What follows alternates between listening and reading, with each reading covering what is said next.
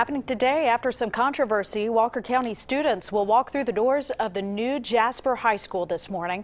CBS 42 News reporter Britt Moore is live in Jasper with why the new name caused some concern.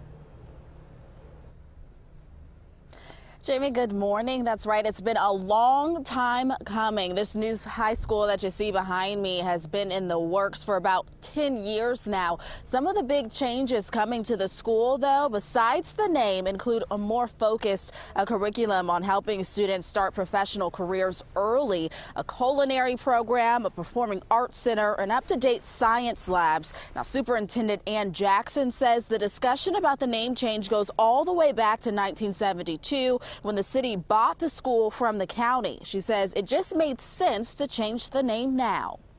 It was something that our board felt very strongly, that it was time for us to have our own flagship school.